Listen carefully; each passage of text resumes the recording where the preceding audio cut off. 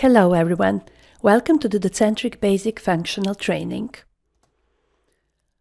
We will start with the first part, and that is Docentric Template Designer. The target audience are functional consultants on the partner side and on the client side, developers on both sides as well, and key users on the client side. We will start with the approach where we will work with the template from scratch. We will create it from a blank document in the first phase, just a report mockup. That means we would create in Microsoft Word something that we would like to have as our final output when we print our report. We will use the mockup values, some sample values that we know we can expect from our system. Once we have that, before continuing to the second phase, we will check about some basic elements in our designer, and we will explain some basic concepts when working with the Docentric Template Designer. And when we get accustomed to that, we will move to the second phase. We will really dig into the actual work. We will start using the most important tools or tagging elements that the Docentric Designer uses to replace the mockup parts like fixed values of document ID, document date, and so on, with the dynamic content coming from our report data source. For that, we are using so-called Docentric tagging elements, and we will use these elements that we listed here. There are many more, but these are the most important ones. So let's start with the first phase, creating a template from scratch or creating a report mockup. For that, the idea is to finish with something like this. But I will do few things so that you see what would be the experience. So I will start from a blank document. Here it is. Let's make it a little larger. And we can actually move it across the whole screen. So what is the first thing that you usually do? You deal with the document header and footer. So let's go double click into the document. But before I do that, usually with the reports, you want to have as much space as possible on your design. So I would start with the narrow margins. And now I will go into the header, and you need to figure out in advance what your header would look like. I would use few sections. On the left side, I would like to have a logo. Then in the middle, I would like to have some information like address of my company. And here on the right side, I would like to have a few other fields or information about my company. So what I plan to do, I will insert one table that will have 3 cells for these 3 sections. I don't need their borders, so I will click here. And now on the left side, I will insert the picture of my logo, but instead of it, I will just copy and paste it from another document. That's also probably something that you would do. And here below, you can type the name of your company. It's absolutely something that you expect to get at the end, but in runtime, this information will come from your legal entity. Here I can type the address of my company, but instead I will copy paste from another document. And let's say this here I want to have aligned on the right side. And here I would like to also add some other information like VAT number would be something. Email address would be info@docentric.com. Phone maybe +386. We are in Slovenia, and something for mobile 123456. That would be it.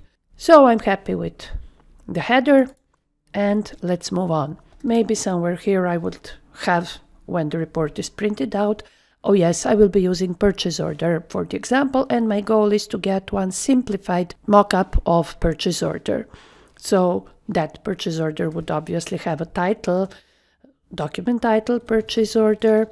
Again, that is something that would come from the report data source in runtime.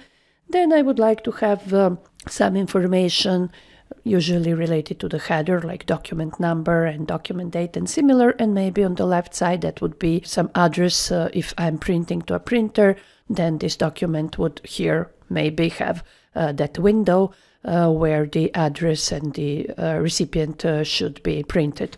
So for that, I will insert one table with 2 cells. Again, I will say that it doesn't have borders. I just need it for the layout purposes.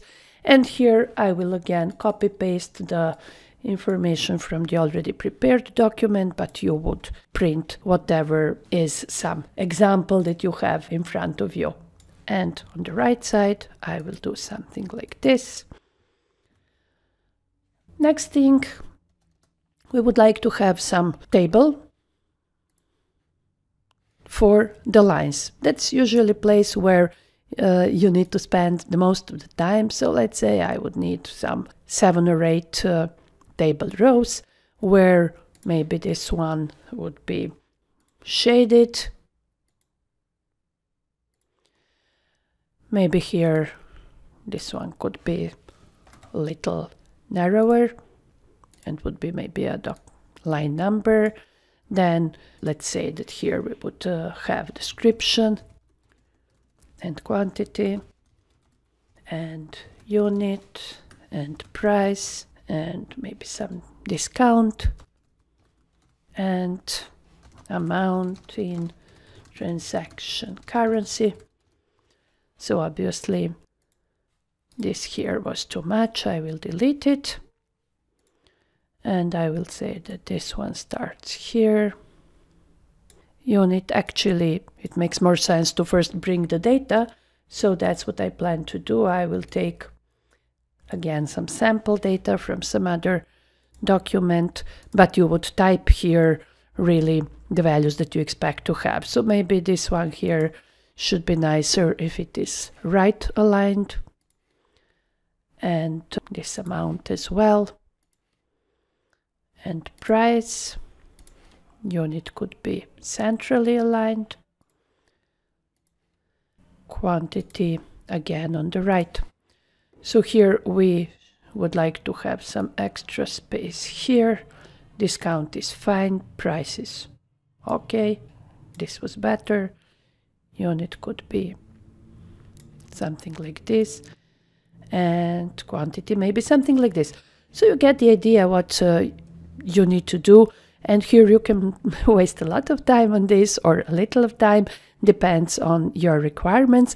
And I'm sure anyone in your company who knows to work with Word would be able to produce a document like this. You can now go and fine-tune it, make maybe these borders some different color maybe. So I would go into table design, borders and shading, and color, maybe I would give it some lighter color. Okay, but instead of continuing here, I will use the table that I have prepared already, and I will also copy a few other things that I have there, something like this.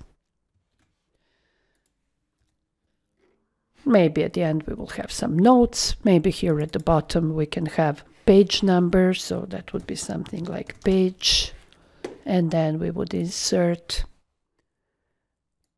parts field, that is something about numbering, and page, okay, page number 1 of how many pages. So again, quick parts fields. Now this would be document information, number of pages, okay, and maybe a date of printing.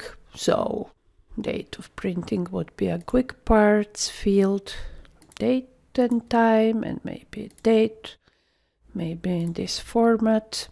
Okay, and actually I will cut this and I will insert some table with 2 cells, give it again no borders, and here now I will insert this information. Maybe it can be smaller font size, let's say 9, and here on the right maybe I will type some additional information I will copy paste something like this.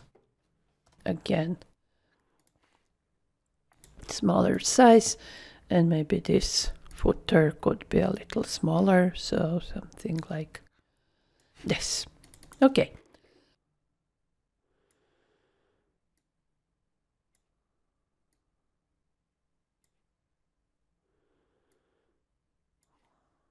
This is our mockup, and this is the result of creating a mockup from scratch.